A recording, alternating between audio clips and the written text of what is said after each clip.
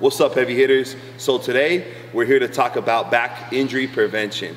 Topo here is an expert, and he's gonna go over how many key movements or So this is kind of like, to me, the holy grail of kind of covering the whole span of how to protect your back.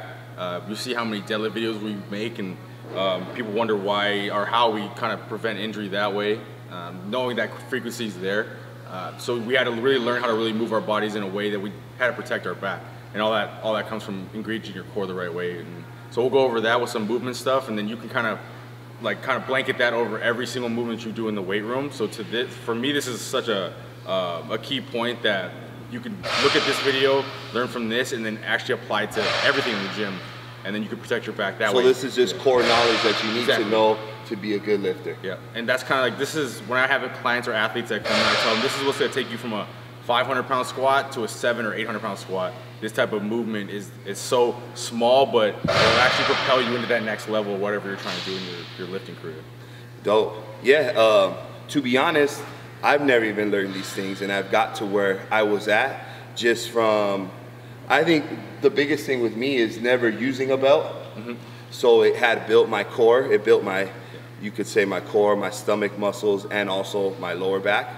And I think just alone, not using a belt, has produced a strong back for me. And it has, you know, prevented me from injuries, from back injuries. A lot of the times people can rely on the belt. So like with him, even for how long I've known him, he's been really against like using the belt on the deadlift. A lot of it is because it takes him out of position because he's a bigger guy. But knowing that, he's really focused on his core, how to squeeze it, how to prevent that back from engaging a certain way. So him not relying on that belt actually forced him. It was the harder route, and he took that harder route to learn how to engage his core the right way, so he didn't hurt his back. Yeah, even on squat, I probably never used a belt on squat until maybe like 3 years ago or so. I've just always been against, to be honest, anything that assisted a lift, whether it was knee sleeves, elbows. I never used to wear anything, if you can remember. Wrist wraps, nothing. I would do everything raw because I wanted just to have raw power, but over time I've learned that there is certain things to use at certain times to prevent injuries, and this is one of them. So if you guys can learn this to prevent a back injury from happening, then this is what you need to do. Or if you have had a back injury and you want to learn how to prevent it for the next time, these are going to be some great movements to learn. So let's take us through those, Topo. You want to start right now? Yeah. So the first thing, the biggest movement that will help anybody become a better athlete is, we talk about in our videos, or I've talked about in the videos, is the difference between rotating the hip and then hinging the hip. So if I look at two athletes that are doing that exact movement, if I don't know what I'm looking for, it both look like the same movement. Someone probably without that knowledge would say, that looks like the same squat. But then if I really took down and I put like some sensors on the back and the hip, those things like that, you'll see how much compression there is in the lower back, and that's what we're trying to avoid. So this is the drill I usually use with my athletes, just to show them that how much rotation there actually is, even though it doesn't look like there's much difference, okay? So I'll do it from a side angle. So just put a regular belt on how you would usually put a belt on, but we use a broomstick or a PVC pipe. So this is the broomstick we use with all my clients, so I'll just use this one. So what you want to do is just put this broomstick just straight down the middle, not enough to hit the floor, but just enough for it to hit your face, and then just come straight down between your legs. All right, so what I'll do is I'll put just tight enough so it'll stay by itself. So if I look at my body this way right here, this is with my hips set underneath my shoulders, and then my core is just in a neutral position, right? So if I watch someone normally squat, if I see a beginner squat, how like, say like a Fit Expo girl, or they call them Fitspo people, they usually squat like this. They rotate the hips back and they do that, okay? So you see right when that happened, this broomstick dropped. So that's how I identify that rotation, right? So there's two differences between the squat that I'm talking about. So it's a rotational squat from the hips, this squat, and then that actually causes compression in my back. I can feel it in my back and my hips, and it's gonna cause me not to hit death. Here, there's a difference between that and then hinging my hip. So you see those two differences is that this doesn't actually rotate out, and that means that my core is actually engaged the whole time. So whenever I have clients that have this problem, I always look at the bottom of their belt in their videos, and I can actually see this part drop out before they squat, and that's how I know they're rotating. So then when I came up with this drill, I figured, let me put something there that they can actually see, and that'll make it magnify that movement. So if I'm looking right here, again, if I'm rotating my hips, which basically just my hip is going like this, and I'm trying to poke my butt back, that kind of looks the same as a hinge, but if right here, now it's magnified because I'm actually rotating it out, and then that broomstick comes out, okay? So we don't want that because that causes compression in my lower back, and then it causes compression in my hips, okay? So what we're gonna do is go through with Big Boy. He's never done this drill before. It's kind of like the more organic way of learning, because then he can ask the questions that you would probably ask, how my athletes would ask, so then you can learn like on the go with him. All right, so we're gonna go with Big Boy. We're just laughing in between because he's a little bit bigger, so it's gonna be look a little different, but we'll make it work. All right, so if you look at Big Boy right here, he said his sponsor is in the way, so it's making the broomstick go out a little bit. But all I'm looking for in this is just the rotational part from this. So like, if you were to squeeze your core as hard as you can right now, just squeeze it. See how that actually came up, and that actually flexed his core and made his rib cage come down. So like, do that, and then now do the other. I don't know if you can do it the other way. So like, just right there, him rotating like that, he's not really, it looked uncomfortable with him because he doesn't do it naturally in his squat or his deadlift. So that's why this is actually a really good tool. It kind of reiterates that movement for him. So all I want you to do is just do the same thing, squeeze it underneath, and then have that broomstick stay in position, and then just do a regular squat.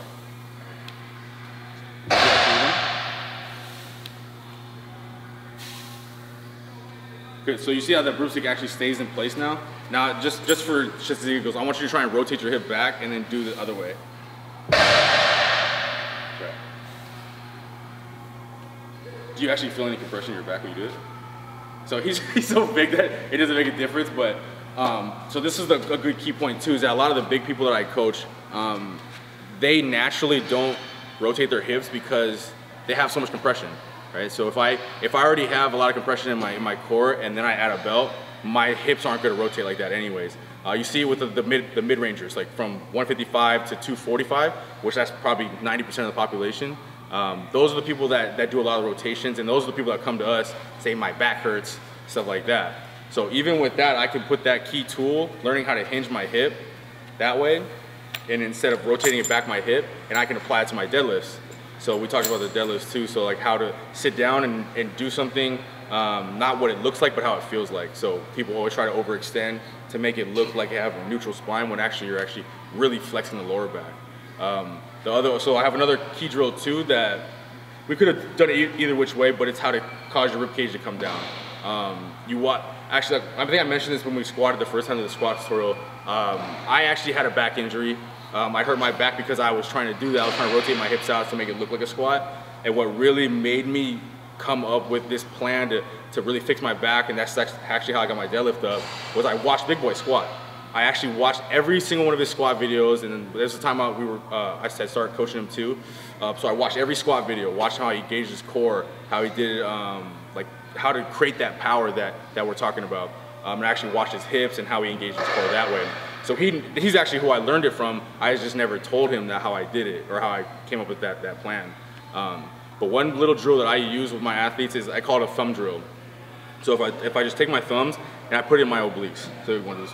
So I just put it in my obliques right here, so you can try and feel around. There's like a little indentation. That's where they call your rectus abdominis, so that's where your frontal core is, and then your obliques. Our cameraman is actually feeling his obliques as we talk right now. So you just feel right here, and then you feel your obliques. So what you want to do is just breathe out every piece of air you have in your body. So like just as much as you can, release as much air as possible, and then see what happens to your chest. So if I breathe out, so you see when that happens, both of our rib cages came down, our chest actually came down with us, and then it actually flexed our obliques naturally. So that's actually how you engage your core the proper way. So it might sound weird because we breathe in before we lift, but when I push out, now my rib cage is down, and I'm short and stockier, just like a Coke can if I were to shake it. The compression's there now. So that's where it comes to the breathing part now. Once I can take my rib cage down, you just don't want to squat or deadlift with no air in you. That's how you pass out. So once I take my rib cage down, the breathing part is most important. That now that my thumbs are right here in my obliques, when I breathe, I want to breathe out on my thumbs. So you see how like when I breathe now, I'm actually breathing out on my thumbs, and I'm not actually breathing up. because when I breathe up, my obliques actually got skinnier because I'm actually putting that air into my chest, right? So like now, here it's the same thing, breathe out, and now I'm actually taking my rib cage down. Now when I breathe, you can actually actively see my thumbs come out. So that is when it comes around, it actually brings my obliques down to my lower back where my lumbar is. So that's where that actual protection comes from. So I can do that, and I can bend over any which way, and my back doesn't hurt. But the second I do this, I can feel compression already. So my back hurts when I do it just like that. I deadlifted yesterday. But so those two little drills right there, as simple as they are, and I can do them and I can do them wrong. But if I'm actually knowing what to look for, because that's what a lot of this is knowing what to look for opposed to just doing a movement because it looks right.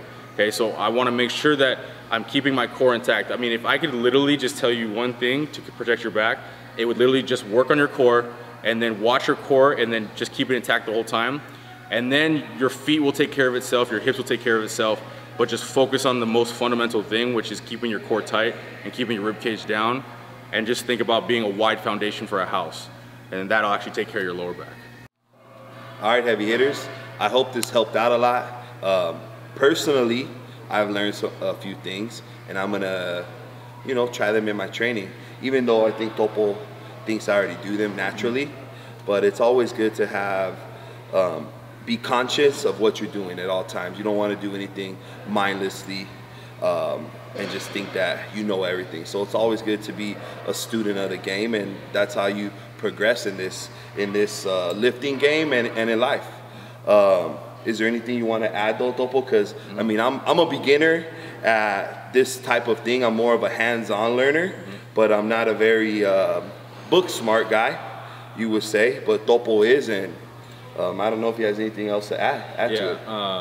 I know a lot of this stuff can be complicated. Even to the people that I've talked to, like that have degrees with me, and we kind of talk like the scholar stuff, this shit is confusing to everybody, honestly, because we cut it down to such a small movement. So I like to kind of make a bigger picture. So if I were just to talk about things like in real life, with Big Boy, he likes fighting, doing boxing, stuff like that. I like to explain it in a way that if you're going to sock someone in the stomach, how would you brace for that, right? So he was talking about his fighting when we talked about squats one time, and he talked about how he ruts his feet in the floor. That is a chain reaction, so the rut in the feet and then the core tightness, that type of stuff is what needs to be implied to deadlifting and squatting. So if you haven't come from that type of background, the simplest explanation I give to my clients that maybe don't have the athletic background like that is, honestly, just act like you're taking a shit. It sounds simple, it sounds stupid, it sounds like kind of weird, but if you are, if you think about you're constipated and you're squeezing the weight, even if you were to get socked in the stomach, that's the type of the tightness that you need in your frontal and the side obliques to support your lower back. And as stupid as that sounds, it actually works. I'll say stuff like that to my clients that are really actually walking up to the platform and they're about to go for a really big PR, and I see like little things that they're doing that might kind of engage the lower back more, or like not engage their core, their frontal core. I'm saying little things like that cued them to engage that way, because now they're thinking the whole time, instead of like, oh, I'm trying to keep my chest upright, or I'm trying to like look a certain way, that I'm literally squeezing and I'm squatting that way, and that actually creates power for them. So I know that a lot of it can be confusing a lot of the times, but man, if there is a simplicity to such a exaggerated movement like that. Yeah.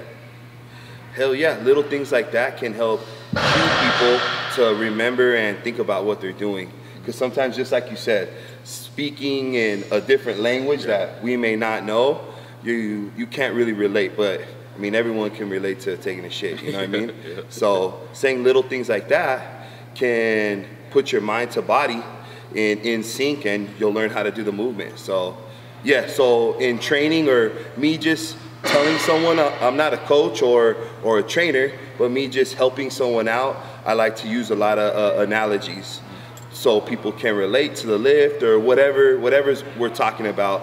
An analogy is always good to give someone to relate to something that they're used to, because certain things may be foreign, but you give them an analogy with something that they use in everyday life, they may be able to do the movement and learn quicker. Yeah. And we got this idea from actually reading the comments.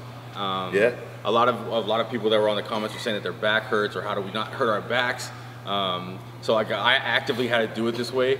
Big Boy naturally, with his movements, did it naturally his way. That's how I learned and watched him. but you might be someone that's sitting at the computer, always hurting their back during deadlifts, and actually that will deter you from actually, you know, deadlifting. That's a lot of the biggest things that I've heard is, oh, I don't deadlift because my back hurts, or I don't squat because my knees hurt.